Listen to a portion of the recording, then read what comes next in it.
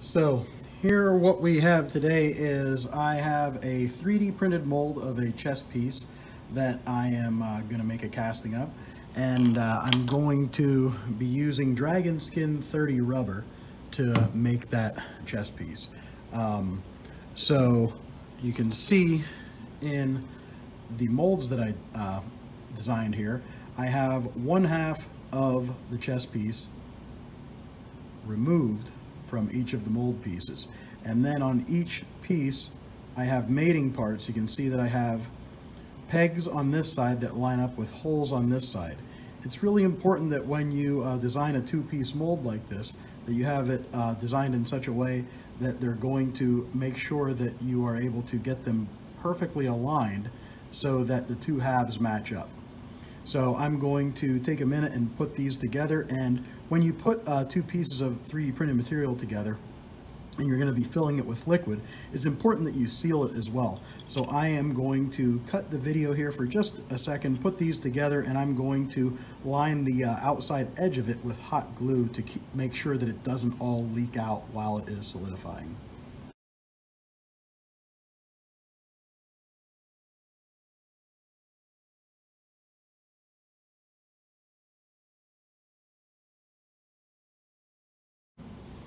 All right, so I have my mold ready to go.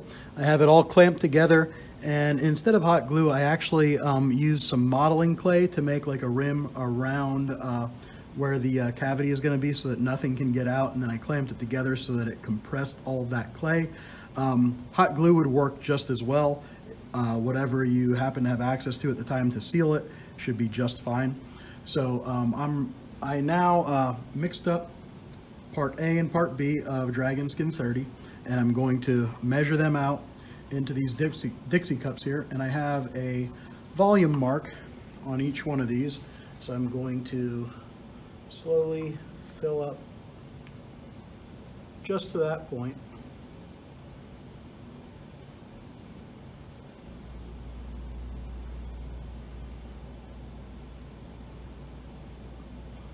And I'm going to do my best to not make a mess with it. And now I'm going to move on to Part B and do the same thing.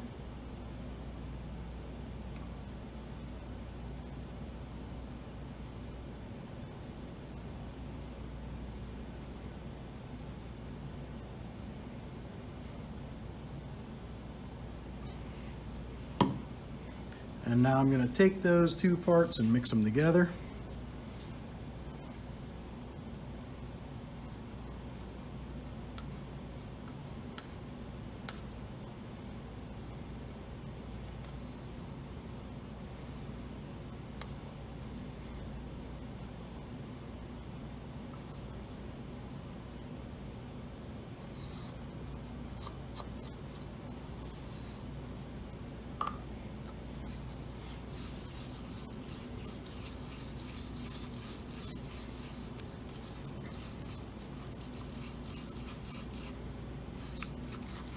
Once this is mixed thoroughly, then it's time to fill up the mold. I'm interested to see how this turns out. I haven't used Dragon Skin 30 in this capacity before. I'm hoping that it gets to all points in the mold, but it's possible that with some of the details in the mold that I designed that we're going to end up with some air pockets. So I'm going to do my best to try to slowly fill up from the bottom and not trap air down there.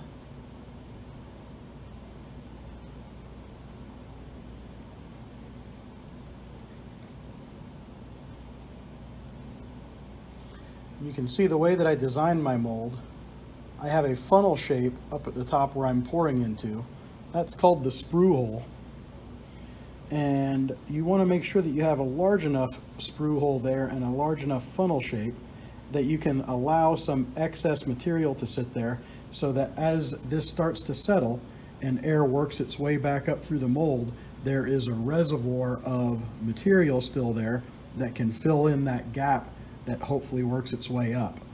So I'm hoping that after we see, or after we let this set for long enough, you'll see actually a depression in the plastic, or in this case the rubber there, that would show that some air worked its way out of there. And it's totally possible that there's not any air pockets in it, but now I can see one air bubble starting to come up just a little bit. I don't know if it picks up in the camera here, but there is a little air bubble starting to show up there. And when that air comes up, you should see that the level of rubber in the reservoir actually goes down. So now, again, Dragon Skin 30 has a cure time of 16 hours. So we're going to let this set overnight before we open it back up and see what we got.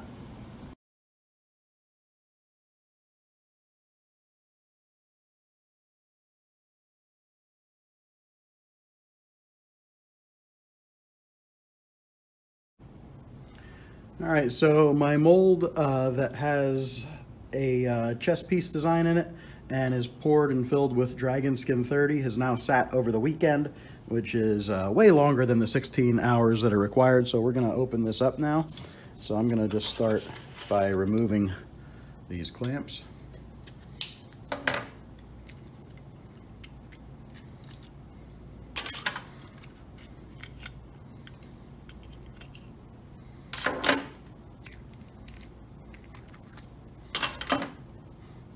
You can see that the rubber did not sink down in, so my gasket that I made out of modeling clay seems to have worked really well. So I'm going to go ahead and try and pull this open. Oops. And as you can hear, it kind of flew apart when I did that. But right here is my chest piece, and I should be able to peel this right out. So there is my Dragon Skin 30 chest piece that I designed and used a 3D printer to make the two halves of a mold. Now my next step would be to trim away the flashing. So I would take a knife right here where my fingernail is and cut that off and trim away any of this excess. And I do see one little mistake in my mold here.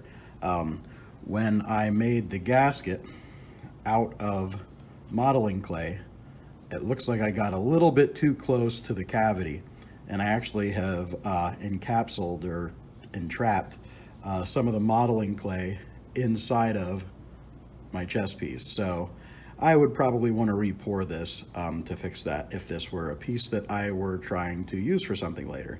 But overall, I think this came out really well, and I think this is a good solution for using Dragon Skin 30 with a 3D printed mold.